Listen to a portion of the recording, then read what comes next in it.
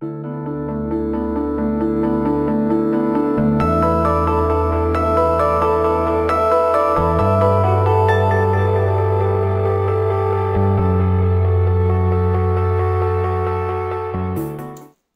next feature that we're going to be looking at is the craft animation tools. Now it's significantly easier to create believable complex vehicle simulations and natural camera movements that mimic real-world setups.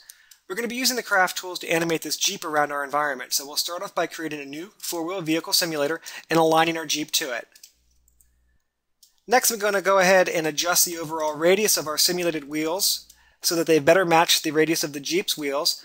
And we'll begin to make a relationship between the high-res Jeep geometry and the low-res simulated geometry. So this is just a simple process inside of Maya of dragging and dropping. So I've already done the front wheels, and now I'm doing the back wheels. With that completed, the next thing we need to do is go ahead and define the ground plane on which this simulated vehicle is going to run. So we'll grab this arrow, and we'll drag and drop that onto our ground plane. Now all the setup work is done, we can go ahead and hide that low-res geometry and just watch the simulation play back on our high-res Jeep.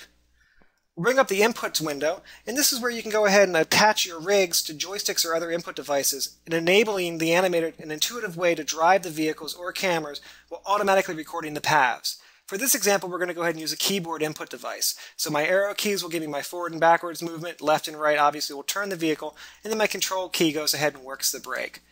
We go into a record mode.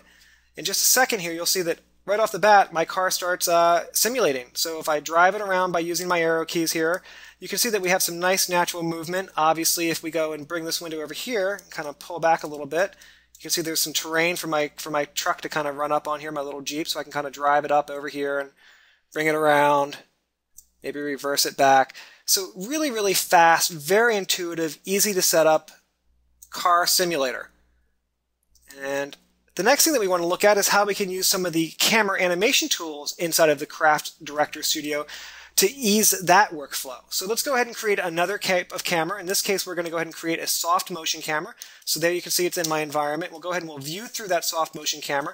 And I want to just begin framing up this vehicle. I want to get kind of a back 3/4 view of my truck here. Something sort of like that.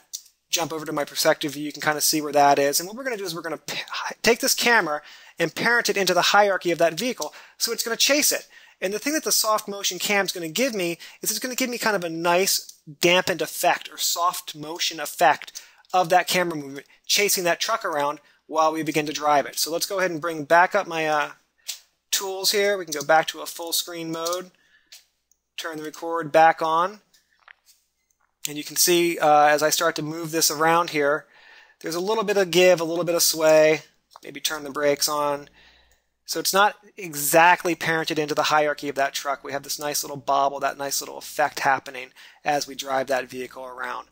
So that's just a couple of examples of how you can use the craft animation tools to help you do complex vehicle simulations and really, really cool, smooth camera movements.